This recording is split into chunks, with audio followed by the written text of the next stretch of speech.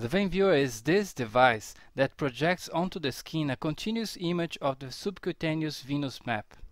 The image is captured by an infrared camera. It is processed and projected back over the same spot on the skin almost in real time. It can show veins as deep as 8 mm. This was initially developed for finding veins, helping labs and hospitals to collect blood and establishing lines to inject medications. By using the VeinViewer, the impression we have as we examine the patient's leg is that the VeinViewer was developed specifically for phlebology. This shows the lesion that first brings the patient to us.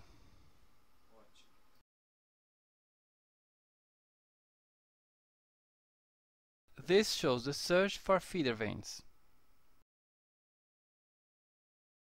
You can see that they appear in a wide gamut of forms, from different directions, sometimes unpredictable. We believe that the presence of feeder veins is the key element to succeed on leg vein treatment. There were always 3 ways to determine if telangiectasias have or not feeder veins. First one, naked eye visualization. Second one, decompression test. And the third one, treatment failure. Better room illumination, transillumination or ultrasound may help to find feeder veins. But feeder veins are normally 1 to 6 mm deep. We can call this zone a nobody's layer, for they are too deep for direct visualization and too shallow for ultrasound detection.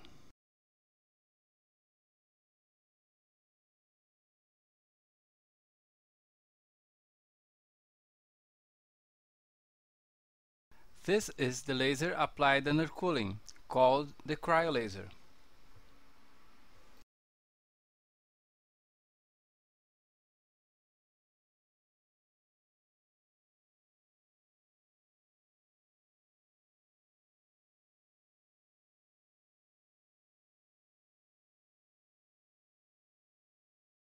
This shows the sclerotherapy under cooling, called sclero.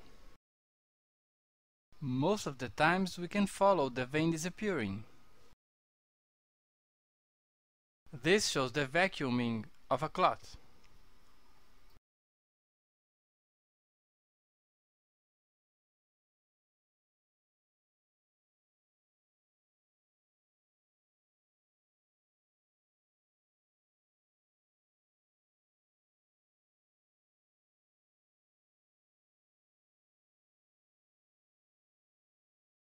This shows the mapping prior to surgery. We foresaw this device as a milestone in phlebology, and after working for more than 2 years with it, we noticed that our practice has improved as well as our results. To exemplify that, we present the following case. By naked eye we can see some feeder veins, but with the VeinViewer we can see almost all of them. Here we see the VeinViewer guiding the laser treatment. Sometimes we won't see the ready collapse of the vein. Complementary, we perform sclero. On the second session, some veins still showed refilling. In this situation, we noticed the enhancement of response, probably due to inflammation of the vein walls. Here, the attempt to perform sclero showed us that the vessel was actually closed.